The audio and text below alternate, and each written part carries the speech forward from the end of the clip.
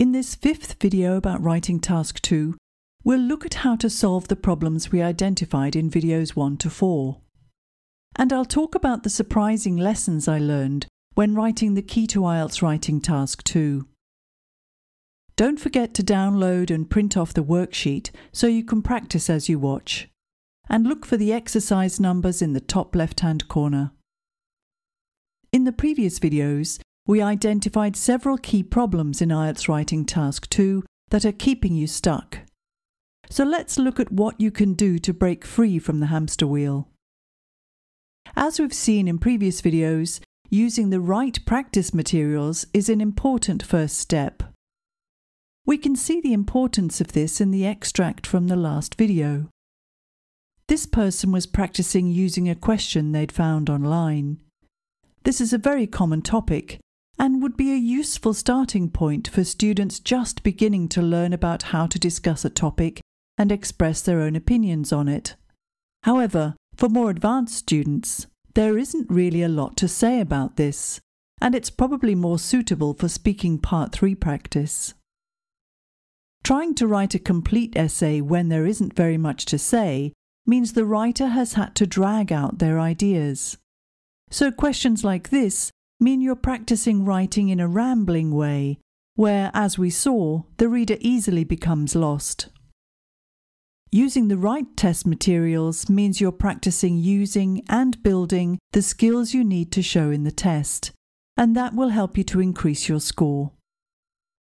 The second solution is not so easy to apply. Part of the problem lies in students' expectations about changing their writing and their score. As we saw in the first video in this series, the internet has persuaded many people that there is a quick, magical solution to any problem. People expect to hear some magic words and go from this to this. This is all good advice, but it's far from magical. These are all abstract ideas. If you don't know how to apply them in practice, it's as helpful as telling this dinosaur to skate with more style and stop falling over, and expecting an immediate transformation. Although it's true that making your position clear throughout, having one clear central topic in your paragraphs, developing your ideas, explaining them more clearly, and including a counter-argument will all increase your score, these are all far more easily said than done. If you want to get from here to the highest levels in IELTS writing, we need to focus on the problems at this level and turn these abstract ideas into concrete practical advice that you can follow step by step, which is what I set out to do in my Key to IELTS Writing Task 2 course. An important first step is to fully understand the problem. I started by considering the criteria used to assess your writing, and used these to make a list of clear goals. I thought very carefully about how we do these things, and analysed the many pieces of writing that people stuck at band 6.5 had sent me over the last 12 years, to identify the main problems. This is when I noticed how many people were using this template approach, often finishing their paragraphs with an invented statistic, and that many candidates were able to produce high-level sentences, but their ideas were difficult to follow and didn't seem logical. I realised that all of these ideas are linked to critical thinking and making a clear argument. To learn more about making a clear argument, I watched a series of talks by an expert at Oxford University. There were 6 hours of lectures, which shows that this is a very complex idea. The lecturer asked the native speaker students in the audience to give their own examples of arguments, and the results were often quite surprising. The people in the audience failed to produce accurate sentences and clear arguments when they didn't spend enough time thinking, when they invented examples instead of using real-life experience, and when they didn't use the language structure given by the expert. As well as realizing the importance of not inventing ideas, this taught me 2 important lessons.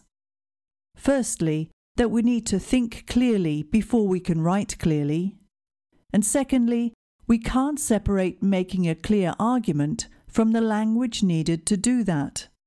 In other words, when you're learning how to make a clear argument, you also need to know which language to use. That's why banning certain connecting words and phrases because they're too simple causes problems. So we now have clear goals, we know which skills you need to develop to meet these goals, and that you need to think about using the appropriate language when explaining your argument and your ideas. However, I learned another surprising lesson during the next step, when I started to put these ideas into practice in my model essays. It isn't enough to think about producing a clear argument. We also need to remember that you have to achieve this in only 40 minutes. In spite of having 25 years of professional test writing experience, when I tried to write an essay in 40 minutes, my early drafts did not meet the Band 9 criteria for task response and coherence and cohesion. Eventually, I managed to solve this problem and devised a planning system that helped keep me on track, which I teach you how to use in my book. And in the test practice section, there is a particular emphasis on managing your time in the test. A key idea in my Task 2 book is that writing is thinking we can see. I show you step by step how to think in a way that makes your writing clear.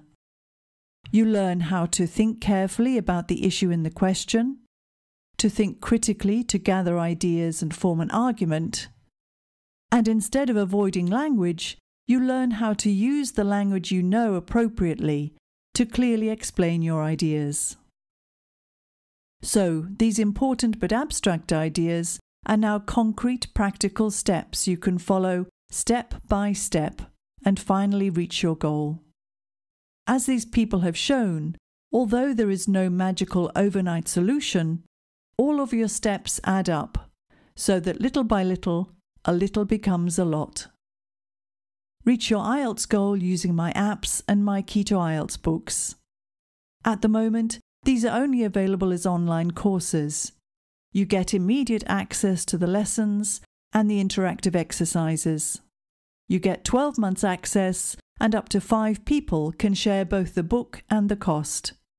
You can find the links on my website and down below. And don't forget to subscribe to my channel for more videos like this one.